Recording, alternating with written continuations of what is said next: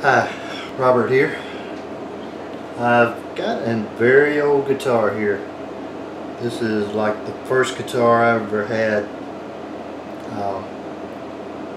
I'm 55 years old and I received this guitar from an uncle when I was, I don't know, maybe 10 years old.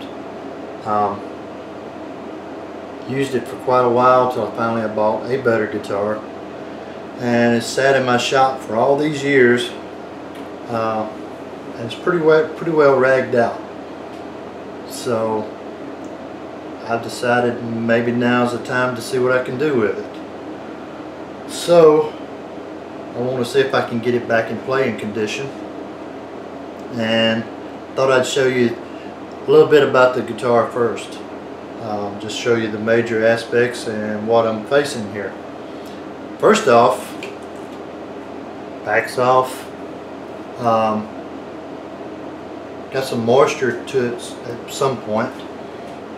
You can see by looking at everything here, it's in pretty bad shape.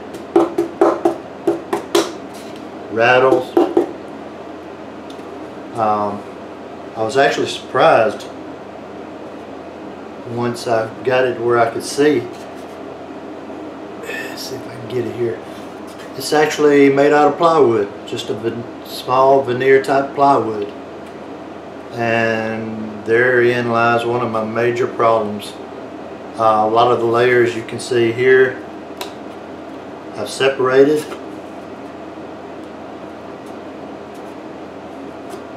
So this is going to be a major rework. You can see it wasn't a very good guitar when it was built. It served me very well. You can see I've got cracks here.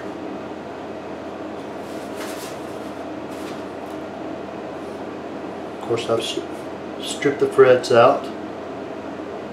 One of the pieces there fell out. I think that was probably plastic, never was pearl. But you can see where the fingerboard, fretboard is separating. I've got my work cut out for me, and I'm actually looking pretty forward to it. But this will be interesting because I've got to turn this back into a piece of plywood, and I'm actually missing stuff. But we'll see what I can do. It'll be fun.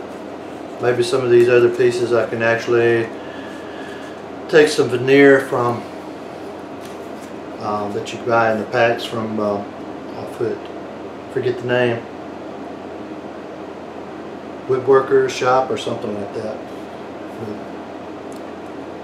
But that's it for now. Next steps will be seeing what I can do with it. Talk to you later.